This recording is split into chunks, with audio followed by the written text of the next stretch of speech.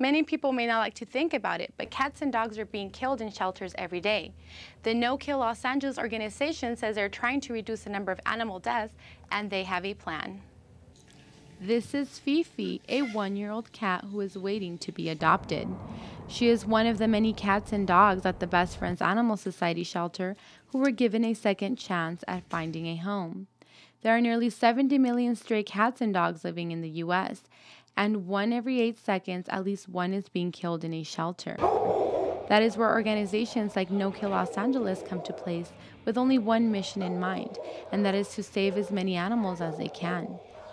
Executive Director of Best Friends Animal Society, Mark Peralta, says the number of animals dying is too many. Right now there's 13,000 animals that died last year that were healthy and treatable. So there's so many still that are dying.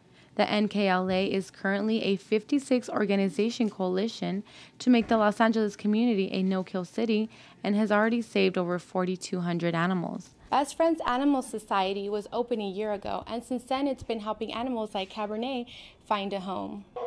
Last year, the shelter alone had nearly 3,000 adoptions. Peralta says the organization's plan is simple to putting the NKLA's mission into practice. One, you focus on spay and neuter. And secondly, it's just working as a coalition towards a goal. Aside from adoptions, Best Friends Animal Society offers health care and spay and neuter.